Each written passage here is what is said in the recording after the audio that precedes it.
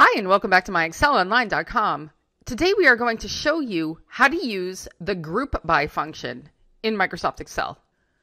So by the end of this video, you should be able to use the group by function right here in cell E1 that will allow you to sum up all of the regions in column A with the sum total for each of those regions from column C.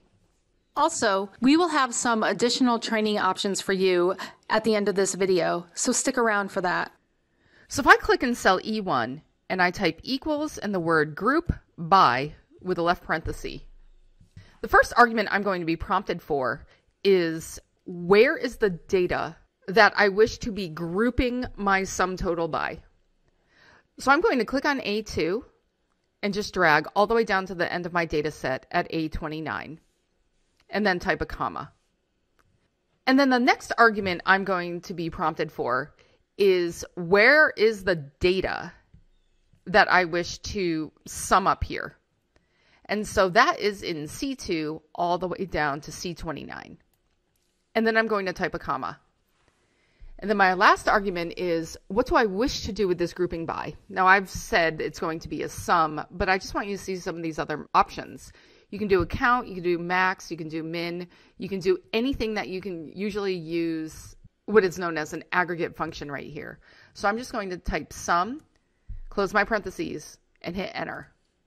If you are liking this video, please give us a thumbs up and subscribe to our channel, and hit the bell button to get notified when we release our weekly videos. And now you can see that starting in E1, I have selected each one of my regions, and I've given a sum total for all of them right here in column F. So if I go through and I just highlight each of my east ones, I'm holding down the control button as I click each of them. And I look down here on my status bar, I can see that the sum for each of my east ones is in fact 41,000, just like what I'm having right here in F1. But because this function spills out into other cells, I just want to note that if I click up here, where it looks like I'm going to edit the formula, it's just going to disappear because the whole formula is right here in cell E1. So just keep that in mind that when you type the group by function, it's going to spill over into other cells. So there's also a couple other functions that act like this, like the pivot by function and an image function. And we go over those a little bit more in detail out on our blog. And I'm going to include a link to that blog entry in the description below on YouTube if you would like to go there and learn more. If you have any questions or comments, please leave them for us and we'll get back to you. Thanks for watching and see you again next time.